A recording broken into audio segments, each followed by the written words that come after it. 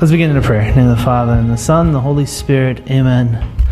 This is a reading from Paul's letter to the Ephesians.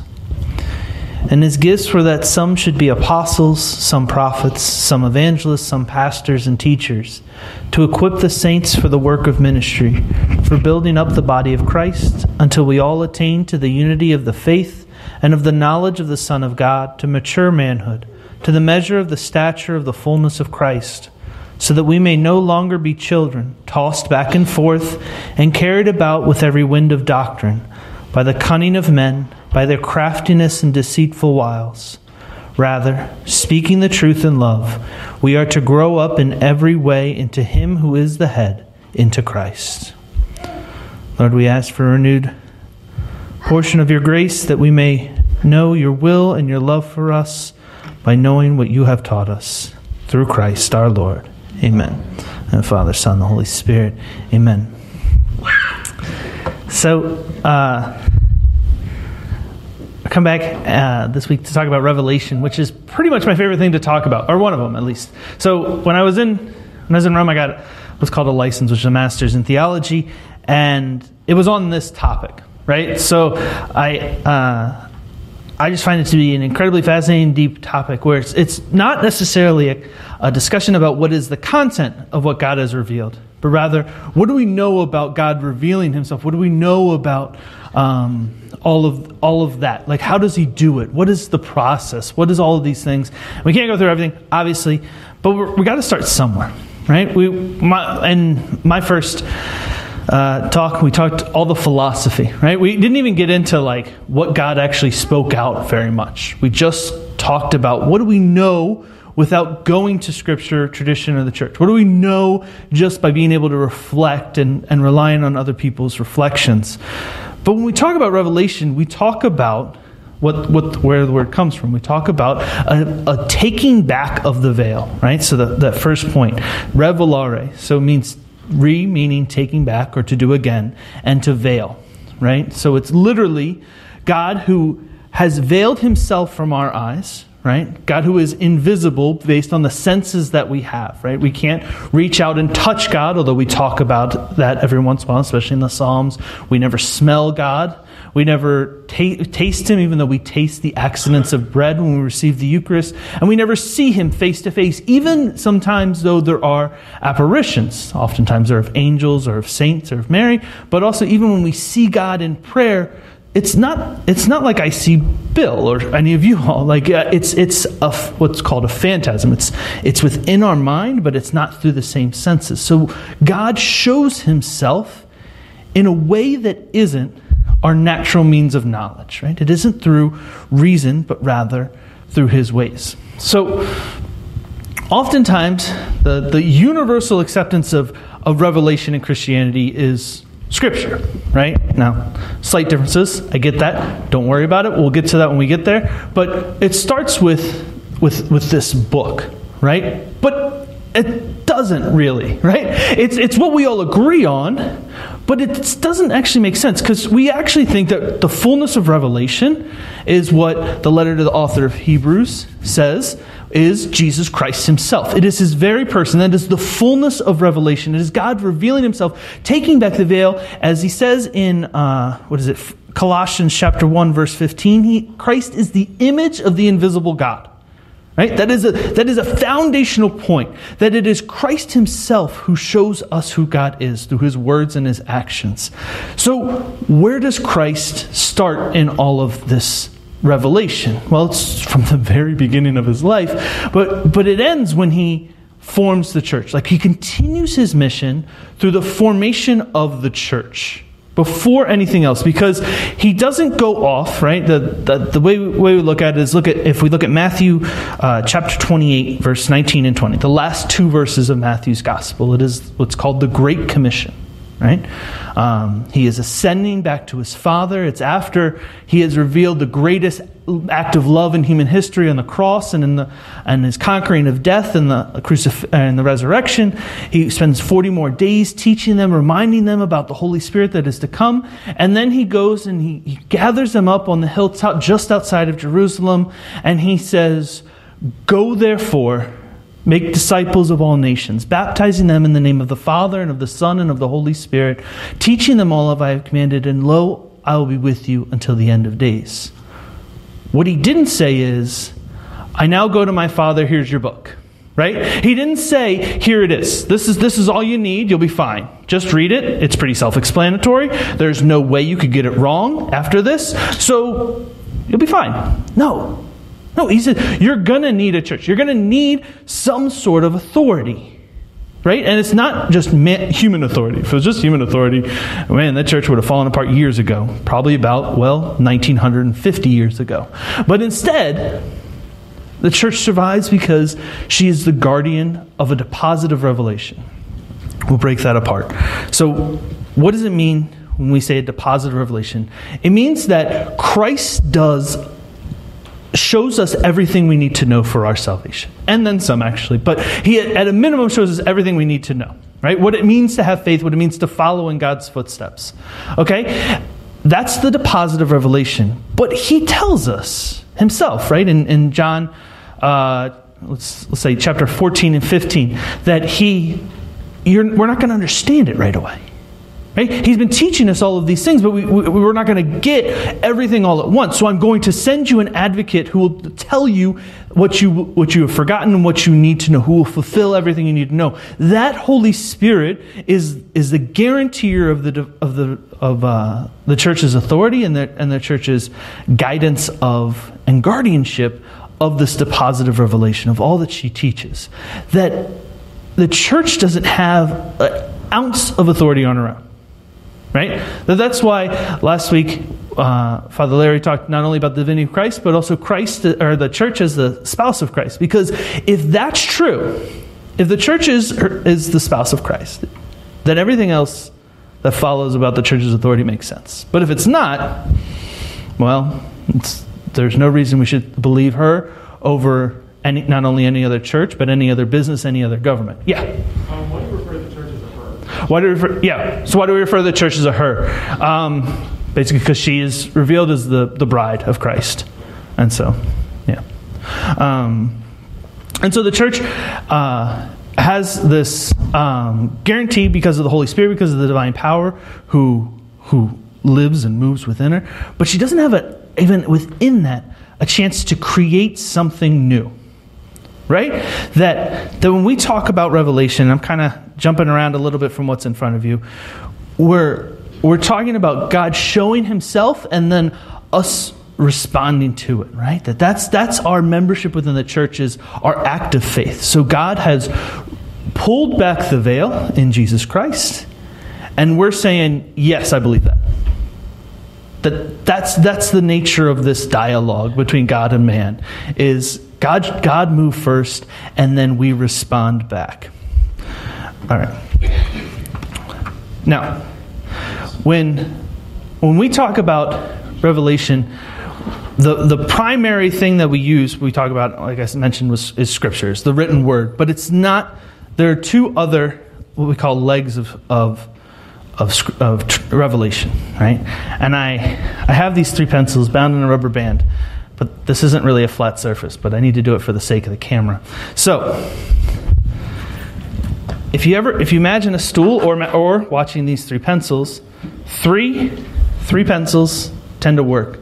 They tend to stand up. They rest against each other. They're bound, but unless you tilt them, they stay standing, right? These things have been standing for like 45 minutes till I put them on this book, right? But if you try and remove one and do the same thing, if it works, it's basically a miracle, right? Like, you have to be so gentle with it for it to stay erect. It's basically impossible. Not to say that I spent a lot of this afternoon trying this, but I spent more time than I should have making sure that it wasn't going to stay upright, right? That one thing will not stand up straight, right? It'll fall over. 2 won't. 3 together, resting on each other, is how we view revelation in the church.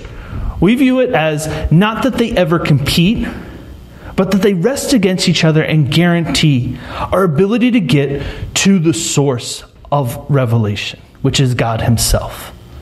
Right? So we have this scripture. We have what we call sacred tradition, which is different than traditions, okay? And then we have the magisterium, the teaching authority of the church, which is not a creative source, but rather a guardianship and an interpretive source. We'll swing back around to that, I promise. Let's start, though, with the very basics. This scripture, this book, the written words that have been pretty much the guarantee of God's presence in the world for some 5,000 years. Because, as we know, Christianity came out of the Jewish faith, right? So all that the Jews considered canonized scripture, so do we. Right? So the difference is they didn't have councils like we have councils, because they didn't have a church to say this is what a council would look like, right? They have several different schools, and some of them agree and some of them don't. But they kind of have this set number of books, these 46 books, that are scriptural. Okay? Now, if you look on page 2, you'll see the canon of Scripture, and there's an Old Testament and New Testament, and you'll see 7 books that are bolded in the Old Testament, the OT. And basically, those 7 books are the ones that are in Catholic Scripture, but not in Protestant Scripture. Right? There are several theories as to why, but basically, since about 360 AD, every Christian throughout the world had that same list of scripture, and only at the Protestant Reformation did those 7 books get removed. So it's not that the Catholics said, "Oh no, now we need to add more books." No, it was pretty set from the beginning. But you'll hear, I'm just going to address one common Protestant critique of our understanding of Scripture. They'll say that the Catholic Church never canonized a list of Scripture until the Council of Trent, which is in the 15th century. It sounds like a long time to go, 1,500 years before saying this is what Scripture is. And it's true, but we also didn't define the divinity of Christ until 325 AD. Why? Well, because nobody questioned it. Right? There's no reason to define, the church doesn't define an issue until somebody questions it. So for 1,500 years, everybody said, well, the Bible's the Bible. That why would I question and take these out? So why did it take till Trent? Well, because now we have to. And why did those books get taken out? There are several theories. Some say that they supported doctrines that Lutheran and other Protestant reformers wanted to just not have in their scripture. Some say because they thought that they weren't really canon in certain Jewish schools. But let's just say it depends. You can defend all of them very strongly, including the fact that in certain New Testament writings they actually refer to some of the Old Testament books, including these 7 books that are only in Catholic Scripture. So it kind of doesn't make sense to not think they're scriptural. But that's a whole different lecture that I can get way distracted on, as you can see. But let's say about what is Scripture. Oh, sorry. Yes, I should look up. Start there. Was it Martin Luther that took them out? Some of them I'm not, to be honest, I'm not 100% sure on the whole history, but it starts with Luther and other reformers, yeah. If you have time at the end, can you go a little bit into Martin Luther and how he started the Protestant Reformation? I can do that. Okay, yeah, we'll do it at the end. So we'll start with what does Scripture say about itself. We'll start with 2 Timothy 3:14-17. So that's B1, okay? But as for you, continue what you have learned and firmly believed, knowing from who you learned it. All right, we'll just skip to verse 16. All Scripture is inspired by God and is useful for teaching, for reproof, for correction, and for training in righteousness, so that everyone who belongs to God may be proficient, equipped for every good work. That Scripture says of itself that the starting point is it's inspired by God. Right? So every written word we profess is both written by God and written by man. Now, the theory as to why is how this inspiration works. There are several. There's like a very famous Italian painter named Caravaggio who looks up the inspiration of St. Matthew. It's a cool painting. Look it up. Probably not how it worked, right? It's a little angel whispering in the ear of Matthew, telling him what to write. Probably not it, right? Probably not a physical angel sitting on the shoulder. But, so that's one way. The second is like this ecstatic theory. Also probably not true, that there was like, that the person is basically just an inanimate object, and like God is making them write the words and they don't have their use of their faculties. The most likely thing is that a minimum that we profess is to say that the Holy Spirit guarantees that nothing that was written in this book was false for the sake of our salvation.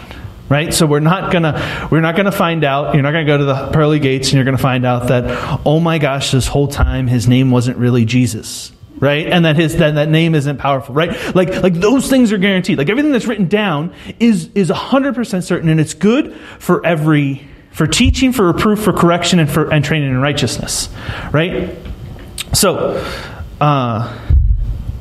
then the next quote is from a document called Dei Verbum, which is the Constitution on Divine Revelation in the Church. It was written in 1964 during the Second Vatican Council, which will kind of swing around to what that the power of an ecumenical council is. But basically, it is the Church saying this is what we believe, and it's 34 paragraphs long, I think, if I remember correctly. It's actually a really good document. It's very readable. It's available online for free on the Vatican website. So just Google Dei Verbum. And it's really just kind of a nice little step through of like what we believe and what we do. But I refer to it over and over again because it also happens to be one of only like 2 official church documents on like what do we mean by revelation. So if you want to know what do we say about it, it's a really great place to start. And then another great quote to what the Scripture says is Hebrews 4:13, 12 and 13, which is the Word of God is living and active, sharper than any two-edged sword, piercing until it divides soul from spirit, joints from marrow. It is able to judge the thoughts and intentions of the heart. And before him no creature is hidden, but all are naked and laid bare to the eyes of the one whom we must render an account. Now, one of the great things to remember about especially New Testament writing is that, but it also applies to Old Testament writings, especially the later stuff, these guys weren't writing Scripture. Right? Like Paul didn't sit down and say, okay, I'm going to write this letter to the Galatians, and I'm expecting people 1,500, 2,000 years from now to know that this is inspired by God. Right? They were writing letters. Letter to the Hebrews, letter to the Philippians, letter to the Colossians, right? They were writing down something that they thought was important, but not necessarily that this was the inspired word. That inspiration, that guarantee, that understanding, that acceptance of it is something later thing. So when Hebrews in this letter that the author is unknown, when it says the Word of God is alive and active, he is not thinking the written word.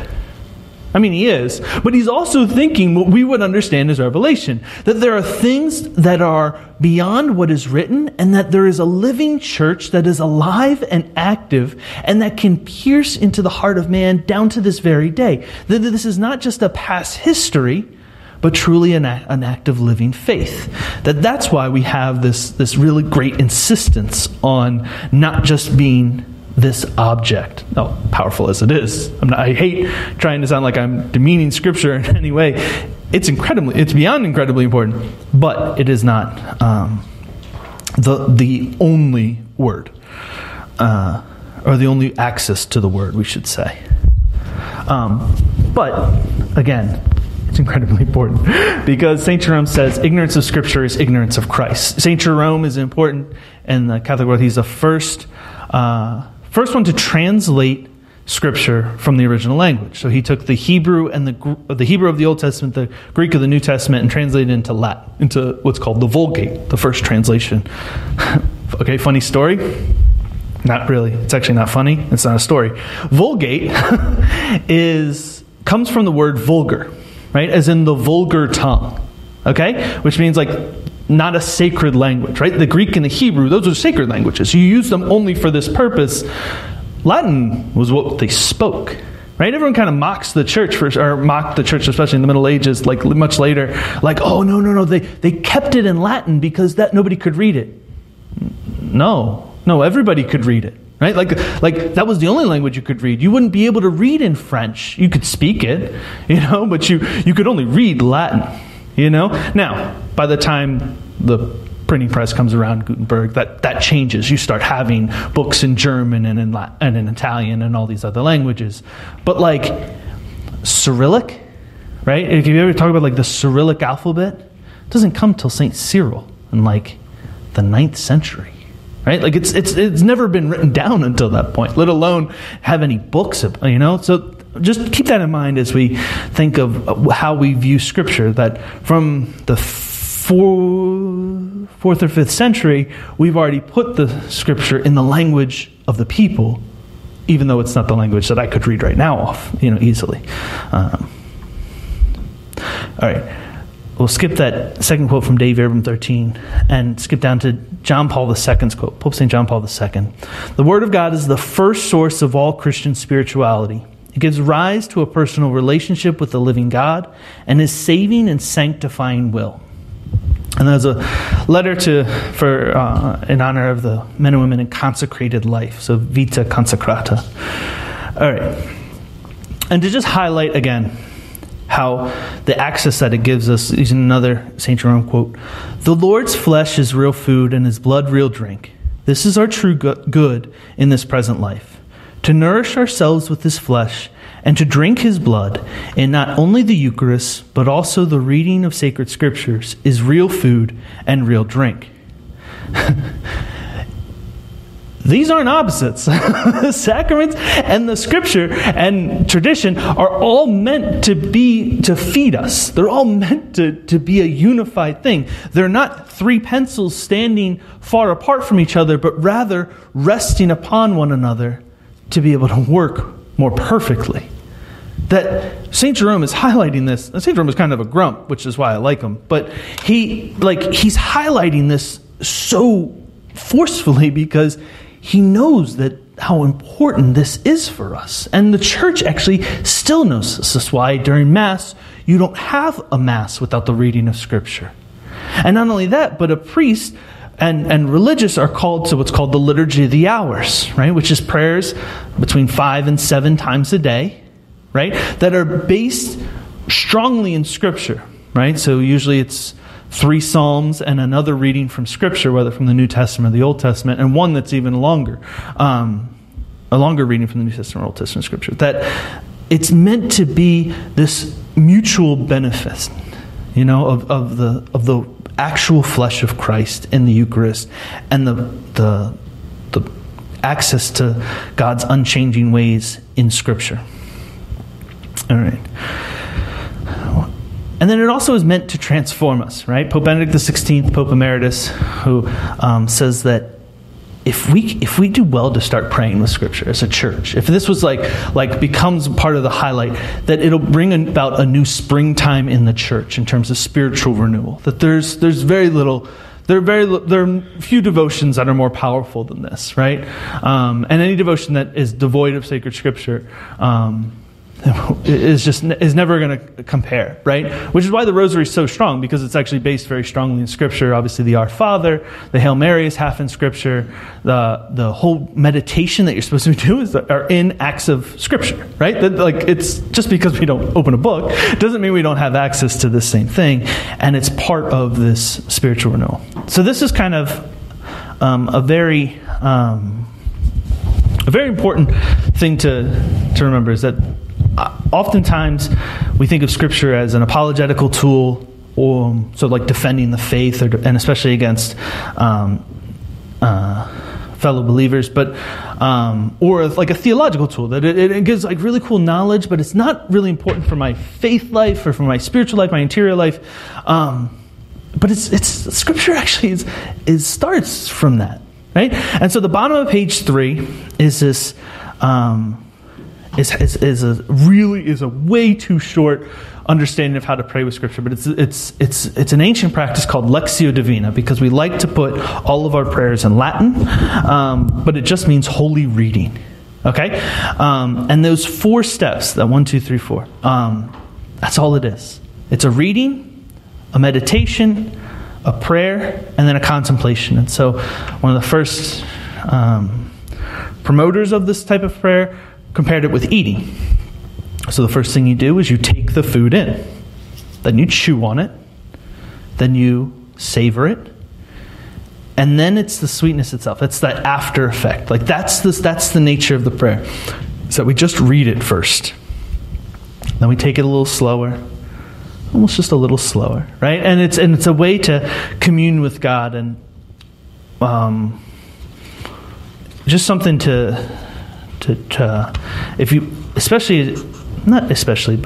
oftentimes when you're struggling, going to Scripture almost anywhere, not anywhere, but almost anywhere, you can benefit, right? And when I say almost anywhere, try and read Leviticus 11 and pray with it, right? Like, it's just hard, right? It's beneficial. Or like 2 Kings. I'm just finishing 2 Kings, and it's just a bunch of names. And this guy failed. He did not walk in the ways of the Lord, just like his father did, and now he's buried here, right? And it's cool, and it's very helpful as a whole, but like as you're reading it, you're just like, man, God, where are you in this, right? Especially when you read it day after day. So, are there any questions in that before we move on to tradition? Okay, great. So the second thing, and this is where we start getting a little separate from. I picked the one that didn't work because I'm going to pick it up again. Is tradition, which I know how to spell. All right, now. So within the church there is this understanding of sacred tradition, right? Coming from traditio, which means to hand down, right? That's all we're getting at, is how do we hand down this faith? Because the faith doesn't start in any one physical source, but rather in the person of God, and that this understanding of what the faith is, this regula fidei, has existed in the mind of the church since the very beginning, right? And that's actually how Scripture begins to be started, is able to be written down, is that there was already a sense of what is real within the faith and what has to be rejected as a faithful understanding of who God is, right? Somebody comes forward and says, Jesus wasn't a man, he was an alien, right? Well, okay, no, he wasn't, right? Like, that's just obviously false, right? And that's part of what it is that we may not always voice it, but we do start to understand, that like what is right and what is wrong in terms of the faith that has been handed down from you. But I want to defend tradition from Scripture, which is always fun to do. But let's just go through those first 3 quotes under the heading of tradition. So I commend you because you remember me in everything and maintain the traditions just as I handed them on to you. That's Paul writing to people of Corinth in his first letter, chapter 11, right? That he mentions traditions right off the bat, right? Like Paul doesn't mess around. He knows that he is not writing Scripture, but yet the scriptural understanding of this Scripture points to the fact that there was stuff handed on that isn't just a written word, that there was a way to know God outside of the written word. It's not a bad thing. And then when he writes to the Thessalonians, so then, brothers and sisters, stand firm and hold fast to the traditions that were taught by us either by word of mouth or by our letter. Now, either the Scriptures are not alive and active, sharper than any two-edged sword, piercing bone and marrow, like it says in Hebrews, or it is, and this is still true today, right? That this is still true to this day, that the traditions are held both in the written word and by our mouth, right? And we'll swing around to when these moments do come up a little bit down the road, especially in the magisterium of the church. And then this is one of my favorites, because when I found this out much too late in my life, that this was like one of those moments where I was like, oh man, like that's actually kind of a wake up call. In Acts chapter 20, in all things I've shown you that by so toiling one must help the weak. Okay, great. Remembering the words of the Lord Jesus, how he said, it is more blessed to give than to receive. All right? So the whole, it is better to give than to receive, which I just thought was a nice thing we said to each other, especially the little kids when they were, being brats at Christmas time. But I was like, oh my gosh, wait, this is not only scriptural, but he's saying there are things in the gospel, like there are things that Jesus said that we know that Jesus said that we didn't write down in the Gospels. Because it turns out, just like John says at the end of his gospel, if we were to write down all of the works and sayings that Jesus said, it would fill more books than could fit in the world, right? That there has to be this ability to hand down this tradition that is not just written, even though most of it is written down. And nothing that is in tradition will ever contradict what is written down. Yes? Can you give an example of things? Something that was passed down that wasn't necessarily in Scripture? Okay. By Jesus, that we know of? Oh, that was like a quote like that? I don't know. There wouldn't be a quote like that. Like we don't want to say more than it is. But how about the divinity of the Holy Spirit? Right? Like there's nowhere in Scripture that says the Holy Spirit is God. We know it. Everybody here believes that. I would say a lot of what we believe about Mary would be traditional. Nothing would contradict Scripture for sure, but it's not going to be quite as explicit maybe as like a historian would like to hear. There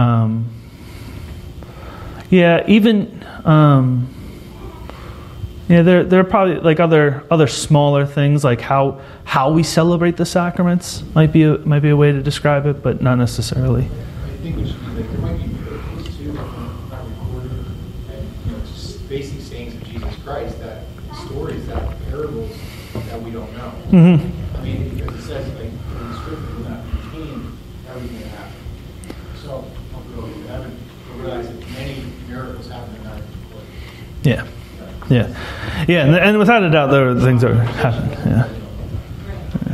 Yeah. But things that are explicitly handed down. I wouldn't be able to pick other things right off the top of my head. But and part of that is also because part of what we mean by it, and this is the important thing about tradition, is that when we talk about Scripture, we talk about the 27 books of the New Testament. Was it 46 books of the Old Testament? We talk about a very limited number of words and pages, right? Like you can say this is in Scripture, right? Because it's in book, chapter, and verse, right? Like you can say with definity that this is it. In tradition, it's not just that. And this is where it gets hard.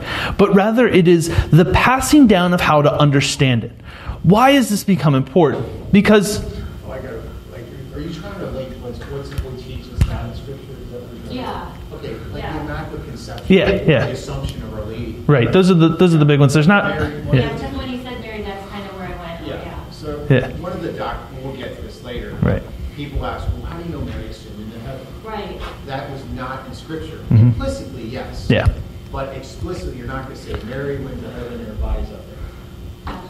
Yeah. Okay, but to tradition passed it down. We know from the beginning of times that's what happened. It's been passed down from Mm-hmm. Yeah. So and so the tradition becomes not just a limited set of this is our traditions, right? There actually you will never find a complete book, even though there's one that's actually pretty good called Denzinger. I think it's about $150, unfortunately, and it's like incredibly dense to read, and I think some of it's not even translated out of Latin, but that's okay.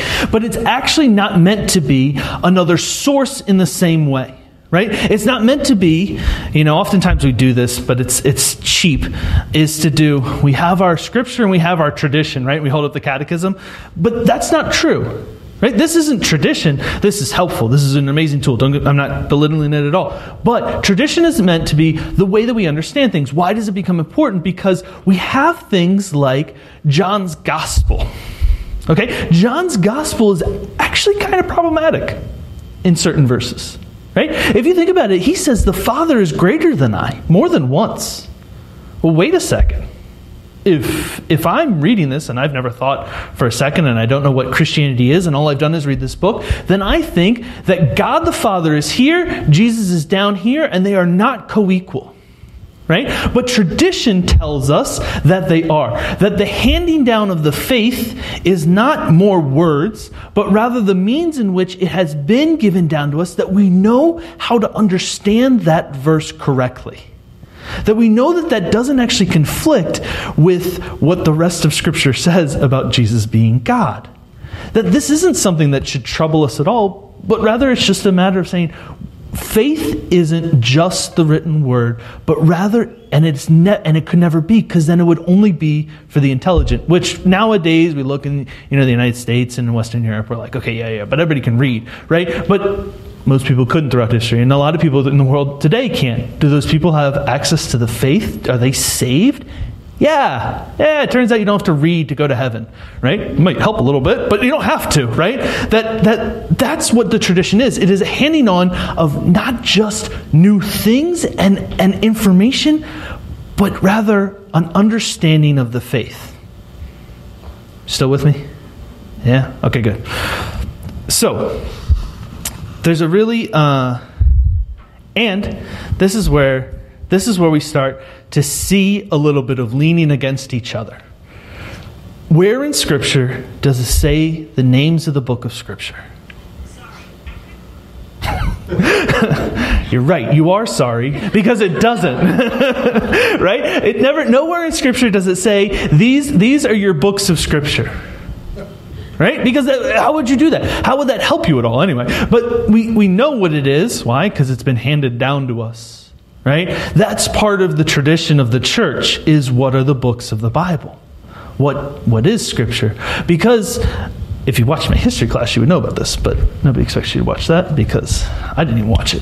Right? But you had people, thank you for laughing, you had people like Clement of Rome, who wrote amazing letters to other churches throughout the ancient world. You had things like the Shepherd of Hermes. I don't know how to spell shepherd. All right, Hermes. These are letters that had, or the Didache, which was kind of like the first catechism, right? Meaning the teaching of the 12. That these kind of books, right? These letters are almost like identical in certain ways with Paul's letters and the letter to the Hebrews and the Romans especially. That they're a little bit longer. They're understanding. And they're actually, I think this was written in 95 AD. This was 85 and this was 65. Like, these are early books, but they didn't meet the criteria of Scripture. So we've always had these ancient readings that have very high esteem. That's why I could limit them, name them off the top of my head, is because they have a great purpose and they help us understand the faith in a deeper way. But they're still separate from the inspired Word of God to be written down. The reason for that is how the Scripture came to be formed, right? Which had certain criteria, right? So it had what's called apostolicity, which means that it was either written by an apostle or one of his disciples and nobody later. It was orthodox, meaning it always had every word within it was already part of the regula fide, what the community already believed. It had to be used in the liturgy, right? And throughout the world, basically. World being pretty general in this sense, it was pretty much the Mediterranean. But, it wasn't just used in one or two communities, but rather everybody was like, oh man, this is something. There's something to this. That this is part of how the faith gets handed on, is this understanding that still remains in motion today. Okay? Great. And it's worth, here's a great quote from St. Irenaeus of Lyon, I think he's often depicted with a lion, right? Which is just you always listen to the guy who's depicted next to a lion, right? And he says, if the apostles themselves had left us no Scripture, he knows they had, would it not be necessary to follow the order of tradition that they have transmitted to those whom they entrusted the churches? It is precisely to this order that many barbaric nations who believe in Christ have given their assent.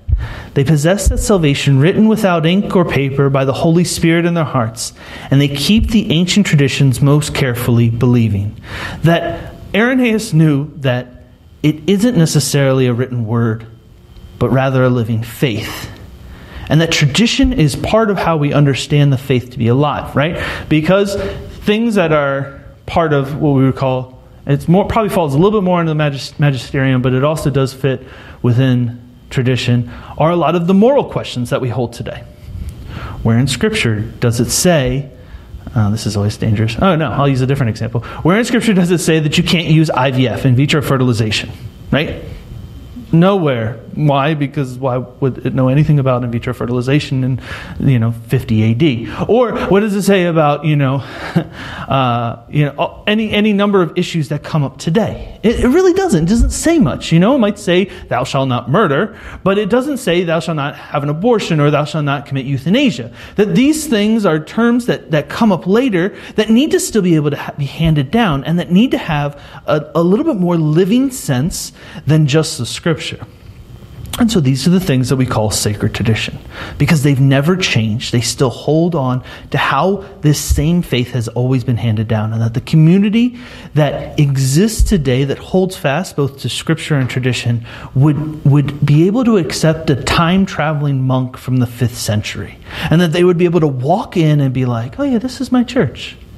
There's a little bit different. The walls are a little bit strange, and it's much more comfortable inside because there's heat, even though it's cold outside. But they'll be able to be like, but I still believe what you believe. You're still confessing that same creed that I knew 1,500 years ago. That's what we mean when we talk about tradition. So there's one of the great theologians who reflected on tradition is a Dominican priest named Yves Congar, French, which is why his name is Yves, which has got to be one of the better names that doesn't get used very often. And if you could use proper names in Scrabble, this would be a winner, right? YVES, okay? That Yves Congar had this great understanding of how we understand tradition in the church, and he talks about the 5 monuments of tradition. He says Scripture, which we've reflected on a lot already, the magisterium, the teaching authority of the church, the liturgy, the fathers, and then spontaneous practices and gestures of faith, right? So the liturgy being how we worship actually reveals a lot about who God is, right? Now, some of this does come from Scripture. A lot of it actually comes from Scripture, because a sacrament is an outward sign instituted by Christ to confer grace. So all of these things are found somewhere in Scripture, although to varying degrees of precision. But they reveal something about how we understand God throughout everything that we do, right? Some of it being and I don't want to get too much into the particulars of a sacrament, but things like, why do we confess to a priest instead of just asking God forgiveness? So of course God can forgive, but he also likes to use intermediaries. Everything he has ever done in creation uses some intermediary, including creation itself, when he tells the angels to do it, right? like this is not just something that we think is fun, because nobody in 2,000 years of church history has ever said, what's my favorite thing in the world to do is confession, right?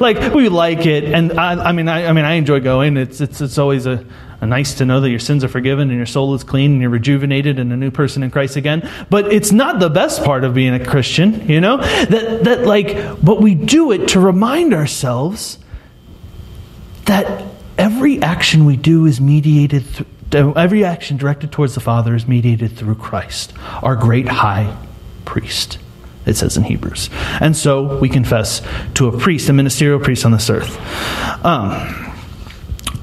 Another pointing of the fact that tradition predates Scripture is something like 1 Corinthians chapter 11, right, 23 to 26, in which Paul references back to the Last Supper institution narrative.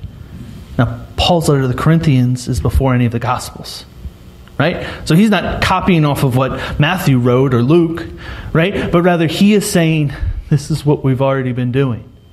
I'm 20, 30 years away from Christ's life, and we've already been using this exact prayer in our Sunday worship. That forms how we understand our faith and our response to God showing himself. Okay, won't spend too much time on this. The last is the magisterium. Oh wait, any questions on tradition before skip up to magisterium? Does everyone get that?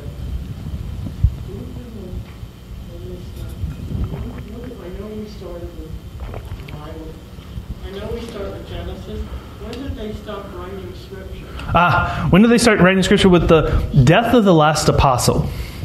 So that's when what we okay. I should have yes. Okay.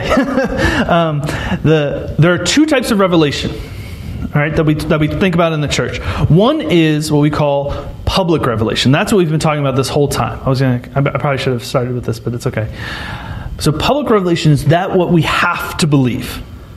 Okay? So every time you hear something in Scripture, in tradition, or that's taught by the magisterium, that is part of the assent of faith. Right? That means you have faith. Right? I want to believe this because I know that's what God has said. There's also what we call private revelation. Right? So you're praying in the church. All right. That Bill is praying in the church because Bill is incredibly holy. And so he sits there and he kneels down and he sees a vision of the Sacred Heart that is slightly different than what is normal, but it's very real. And it might even be real. But two churches down, they don't have to believe that really happened, and they don't have to believe that, it is something to be held. Does that make sense? So that's privately shown to him for his benefit, but you don't have to believe it in the same way that you believe the Gospel of John is Scripture. Make sense? That didn't answer your first question, but I can maybe clarify that. Sure. All right. So the first thing, Father's saying is that without tradition, you don't have a Bible, right? Because the tradition, he said, was passed on by liturgy, by the preaching, right? So they said Jesus said this, Paul says this. It was from the oral tradition, from speaking, preaching, right? And then, inspired by the Holy Spirit, like Father said, they wrote it down in written form. Probably 50 AD was 1 Thessalonians, and probably the last was John, 90, Revelation maybe. So usually within 40 years it was written. And then over time we had to figure out which were real, which were not real, and that's where the magisterium comes. See that? So tradition leads, the oral preaching leads to the written form inspired by the Holy Spirit. But then we have this, well, which ones are real, which are not real, and that's where that third lane comes in. Was there like a council that like... Well, he's going to get that. We'll get there. Yeah. So the example you gave about Bill, where he sees like this form of the Sacred Heart, why do we kind of believe, or like why is it so popular, like different apparitions of the Virgin Mary? Like, why do we all look at that and say, oh yeah, that's Because it's helpful, to be honest. Like it's kind of funny. I remember, so you'll find some private revelations are approved by the church, right? So that they're allowed to be believed by the faithful, and some, like Bill's vision of the Sacred Heart, has not been believed by the church. So we really shouldn't be spreading it around. But like, let's use Fatima. Fatima has become very popular. It's been very well studied recently, and that one is like kind of one of those, one of those things where they're scrutinized a lot. There's even a movie, Fatima, where they kind of show like the scrutiny that the receivers of the apparition had to go through. Right? It was kind of a tough experience, especially to put a little kid through. So why do we believe them? For our own spiritual benefit, more than anything else. I'm trying to think of a revelation that really, like a private revelation that really challenged anything within Scripture. I mean, I guess Fatima saying to pray the rosary every day. I mean, that wouldn't be anywhere in Scripture, but I think constant prayer is something that is, referred to in Scripture, and repentance is almost always, returning to God is always what the Scriptures are about. It's really amazing. Like, once you see that, it really kind of does get a little boring. you know? Like, because you're just like, man, it's incredible that we keep doing the same thing, right? So these private revelations tend to say the same thing, but they just strike our hearts in different ways. So it's not so much an intellectual difference as a, I don't even want to say emotional, but it's not the same like intellectual assent that we need. For example, a buddy of mine made a joke when he got ordained a priest that because Our Lady of Lourdes is an optional memorial in the church, so he will never celebrate it. You know, and he had nothing against Our Lady of Lourdes other than he just wanted to say you could do that, you know? And I was like, you really need life to have that kind of sense of humor. But yeah, I mean, there are things like that you can kind of take the benefit of and reject the other parts. All right, turning to the magisterium, we're going to start with the scriptural foundation for the magisterium of the church. Starts with the handing over the keys to Peter, right? Peter has made this great act of faith. You are Christ, the Son of the living God. And Christ says back to him, you are Peter, and upon this rock I will build my church, and I will give you the keys to the kingdom. And what you bind on heaven will be bound. What you bind on earth will be bound in heaven. What you loose on earth will be loosed in heaven, which is both a power of the keys in terms of sins, but also in terms of there's like keys are an important thing. You know, like he's the steward of the kingdom of God. Right? Have you ever watched Lord of the Rings? Right? Like that's pretty much like probably the big thing that everyone has kind of seen where they talk about a steward, right? Of a kingdom, which basically means he's not the king. But he has pretty much all the power of the king until the king returns, right? That's, sorry to ruin Lord of the Rings for you, but the third movie is called The Return of the King, so you probably should have seen it coming, right? That the steward has this role of sitting on the throne, making all of the same judgments of the king, even though he's not the king, until the king returns, in which case the steward gladly should hand over his throne, assuming he's a good steward, right? So that's what's happening here. Why do we know this? Because if we look back at our Old Testament, remember, because St. Jerome says ignorance of Scripture is ignorance of Christ, and he wasn't talking about the New Testament yet, he was talking about the Old Testament. And we think back to the Davidic kingdom, right? In which it's the only time a kingdom is written in Scripture positively, is David's kingdom. Right? That's the only time that God says this is what a kingdom should look like. And within that, there's a lot of things, obviously, that go on within it. But two of them that are probably most important would be the Queen Mother, which we'll talk about when we get to Mary. And the other one is that there are times in which the king leaves his kingdom and he hands over the keys to the steward. That is part of what the Jewish people knew a kingdom should be like. And so for Peter to be handed over keys, because he wasn't handed over physical keys, because what physical key would there be? But he was known that everybody knew who heard that. They were like, man, there's power being handed over. It's a kingdom I don't know yet.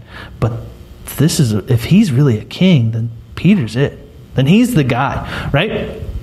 And then, of course, if we go back also to the end, the Great Commission, Christ says, all authority in heaven and earth has been given to me. And the fun part is in John 14, he says, I will not leave you desolate. I will come to you yet a little while, and the world will see me no more. But you will see me, because I live, you will live also. Basically, we know that Christ has handed over his authority to the apostles for the sake of the building up of the kingdom of God, which is heaven, but it's also meant to start here on earth in the church. That structure has always existed from the very beginning. That the Pope, we can actually name all 265 popes, right? And you can actually see them in St. Paul outside the walls in Rome. They've got little pictures, not pictures, they're mosaics. Some of them are mosaics, some of them are some other means, I guess. But anyway, they're little medallions all the way across. Anyway, we won't talk about Malachi's prophecy. But basically, they ran out of room for a little bit there, but they fixed it. Okay? And they thought the end of the world was coming. I love that story because it's just like so Italian. But what else does Scripture say, though, as a warning to us about the authority of Scripture on itself? It says in 2 Peter chapter 1, verse 20, first of all, you must understand this, that no prophecy of Scripture is a matter of one's own interpretation. really shouldn't have to go on. But because no prophecy ever came by human will, but men and women moved by the Holy Spirit spoke from God. That Scripture itself says you don't get to interpret it. That's why we have tradition. That's why it's handed on. That's why it's guaranteed and guarded by this church.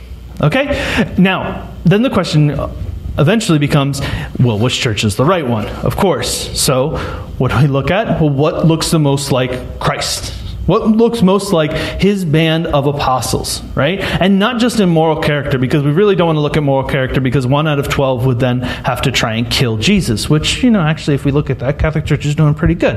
But that was a joke. That wasn't very good, but it was a joke, okay? That the magisterium of the church, the teaching authority of the church, derives only because she stays in union with God. Right? That no matter how much land the church has owned, and in times the church has owned quite a bit of land, no matter how much worldly power it has, right? And if you think of something like Charlemagne getting, crowned the Holy Roman Empire in the Basilica of St. Peter in Rome, that's a lot of authority, worldly, or in France throughout most of its history. That all of these things sound nice, but it's nothing next to the guarantee of the Holy Spirit living within it. Now, when does she exercise her authority? And there are basically, I'm going to try and do this as fast as possible because it's getting a little late. But basically, what we call ordinary and extraordinary, right? You'll hear that a lot. So ordinary and extraordinary. Ordinary is the boring. It's the humdrum. It's the normal ways of doing it, right? It's what you're used to seeing, but also there's nothing really kind of that you can point to. It's just kind of the way it's always been. So the ordinary magisterium of the church is what she is taught. As St. Vincent of Le Pen said, what she is taught always, everywhere, and like without confusion, right? So it doesn't necessarily mean the exact wording is the exact same, but things like so a lot of these things have now actually been defined, but Humanae Vitae, but I kind of think that's kind of an extraordinary act, unfortunately. But things like ordinary. I was getting there. I've got the microphone. All right, you will listen to every word I have to say. All right, that the ordination of women, right, has been excluded in the church from her very beginning. There's never been an ordained female minister, right? And that is part of the ordinary magisterium of the church. It has always been throughout history. That's what it is, throughout history, without confusion, and taught throughout the lands. But nobody ever said it. It just kept happening, right? Now, the extraordinary magisterium is when it's this, right? Because they never conflict, but what we call an act. Okay? So, Father Larry pointed out Ordinatione Sacerdotalis, which is an act of what the ordinary magisterium has always said. Okay? But, basically, there are, I think, two ways this can happen. One is an ecumenical council, and the other, the Pope says so. Now, in very, very, very, very, very, very limited circumstances. Okay, ex cathedra. All right, ecumenical means throughout the world. Okay, so ecumenical council means the bishops throughout the world are gathered for this purpose. Okay, there have been 17 ecumenical councils, I think. There were 4 very early on in the church. Things like Jerusalem. The most recent would be Vatican II, which implies it was a Vatican I. But there haven't been that many, okay? Less than every 100 years, all right? And when you hear things like synod, nothing. That means absolutely nothing in the magisterium of the church. It's nice. I read the stuff that they write because they wrote it, so it should be important. Or you hear things like the Baltimore Council, which was 150 years ago, and they wrote the Baltimore Catechism, which was like a foundational catechism for the United States Catholics. But it didn't have this power of ecumenical council, which basically is the gathering of bishops throughout the world in union with the Pope and ratified by him.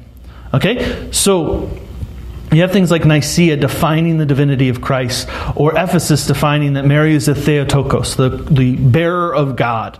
And these things have a guarantee to them.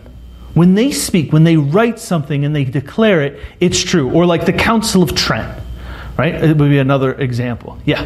So the Pope and like the college departments got together and said that females would be free. That's solid. So there's several things. One, the College of Cardinals wouldn't be enough. So it's getting closer, but it wouldn't be enough to be able to do it. And then it's never happened that the Pope or an ecumenical council has spoken against anything that's been handed on tradition. I guess in theory it could, but if they were, it would be very clear, because we also have this ordinary magisterium and what is tradition, to say that there was something deficient within that act, that we would just have this firm faith in something that we haven't seen yet, that it just could not be. I think too, in terms of definitive teaching, the church will never change anything. Yeah. And that's the beauty of the college. So the issue of female priesthood will never happen. And I mean, that's a later class about priesthood. But the reason that the Pope spoke about that is there was this big battle that women should be priests. And basically John Paul II in that document said, well, one of the reasons I can't do that is it's not what you want. Mm-hmm. And that was the argument. He's like, if you wanted them to be priests, you would have made women priests. And he has this huge, explains that I don't have the authority to change that. And that's where the magisterium defines or clarifies something's always been passed down. See how the tradition and the magisterium go together? So it's like Father was saying in the beginning, magisterium doesn't come from new teaching. It just convicts what's always been taught. Yeah. All right, and then the last thing is this teaching of the Pope can speak what's called ex cathedra. So the Pope is infallible. That was defined by an ecumenical council, Vatican Council I, interrupted by the Italian Civil War. They never got around to some of the cool stuff they were going to do, but that's okay. But they said that the Pope has this infallibility, in which when the Pope speaks ex cathedra, he has the same guarantee and the same power, guarantee of the Holy Spirit speaking through him as an ecumenical council. How many times does the Pope use this? Twice. All right. For the Immaculate Conception, right after actually Vatican I, and for the Assumption, to find the Assumption of the Blessed Virgin Mary in 1950. If you want a very fun read Munificentissimus Deus, chapter 40 or paragraph 41. Right? So it's like 4 sentences. But basically, that's the paragraph in which he defines it, right? But it has to sound very specific, right? So the Pope, when he speaks from the window at the Angelus, and he says, "And now we are all brothers and sisters, no matter if you've been baptized or not." We don't think that that's infallible, right? Or if he says that 5 + 3 is now 11. Good luck, economists, right? Like, we don't think that that's something, right? This is a limited power to faith and morals. But not only that, but ex cathedra means that you have to say it in a very solemn meaning, very particular way, which he says. And I think in Munificentissimus Deus he says something along the lines of, "By the authority of our Lord Jesus Christ, the Blessed Virgin Mary, the holy apostles, St. Peter and Paul, and of our own authority, we declare, define, and confirm that at the end of the course of her earthly human life, the Virgin Mary was assumed body and soul into heaven." Right? Really kind of a beautiful way of doing it. But like theologians will say, actually, if you got one of those words wrong, the whole thing doesn't work, right? This is a very limited power because we don't really like having to define things unless there's a real need, right? So that's an example of something that does not contradict Scripture. It is part of the tradition, right? He even says it in the document, and it is an act of the magisterium, the teaching authority of the church. I know that was a lot. And I kind of had to speed up at the end, and I apologize for that. But yes. Oh, she was first? Okay. So when we had Vatican II, where did they get that authority? I mean, what did we change besides going to English? We really didn't go to Mass amount or what? So that's okay. So Vatican II is like its own issue, because there's kind of two things that have kind of come about. One is what the Vatican II actually said, in which case there are only 4 constitutions, right? So that would be probably the things in which the Ecumenical Council really speaks about. And then there's a bunch of like sub-documents, which probably don't have the same authority. Okay? Those things that what they changed, nothing. Right? They actually didn't say that we should have Mass in the vernacular. It didn't say that we have to celebrate Mass versus Populum. It didn't say much of anything, really.